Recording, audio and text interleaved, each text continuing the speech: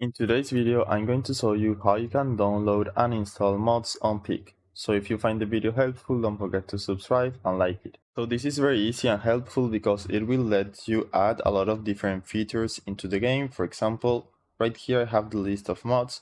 You can install this mod to increase the player cap of your lobbies. You can also install this mod that lets you carry your mates even when they are not dead. There are mods for the backpack. There are for example, this one lets you ping even if you're a ghost. There are like cosmetics and much more.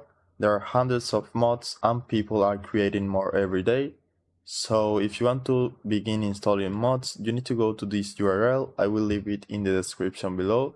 Or you can just go to Thunderstore, then communities, view all communities, and right here just search for Peak. So once you have done that, you should see the list of all the mods.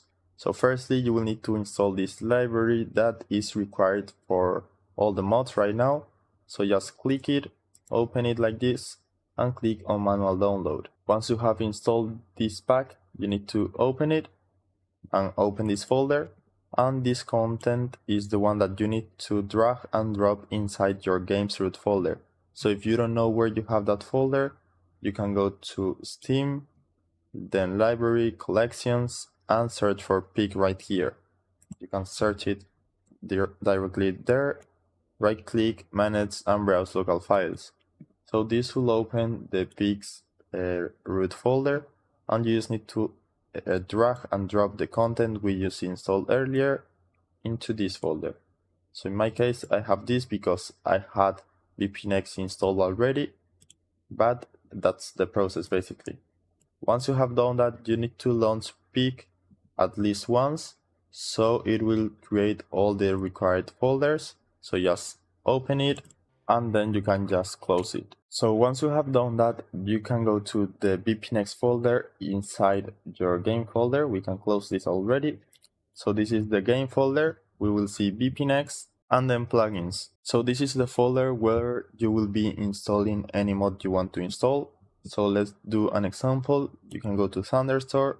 Then I'm gonna filter by most downloaded. You can do this or top rated as well, or you can search mods by name. So I'm going to install this one, for example, that will let you have more players on your game. So click there, then click on manual download, save the file, and now open it, and you should see this file. So every mod will be this file type, the DLL file. You need to ignore everything else. You just need to get this file and drag and drop it inside the plugins folder. So just like this, we drag and drop it inside the plugins folder in our game folder, and now we can just launch the game and everything should be ready. So you can do this process for any mod you want. So I'm going to show you the same process, for example, with this one that will add more skins, just to show you that it has been installed correctly. So same process, manual download, then we open the file. In this case, for example, this one is inside this folder because we don't see the DLL file, so it should be right here, and we drop it inside the plugins folder. So now let's run the game and let's see if it works. So now I can use my passport just like this, and you will see you have more skins than usual. So the mod is working fine. So I hope it was helpful and thanks for watching.